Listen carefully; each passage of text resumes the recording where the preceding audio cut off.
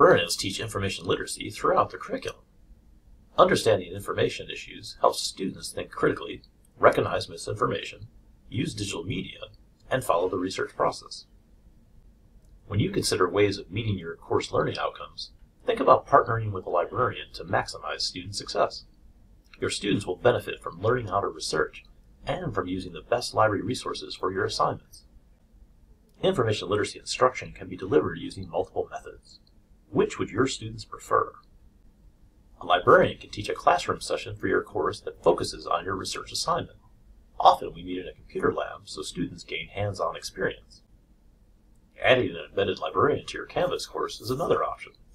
The embedded librarian links library resources, services, guides, videos, and tools on a research page, which makes them more convenient for students.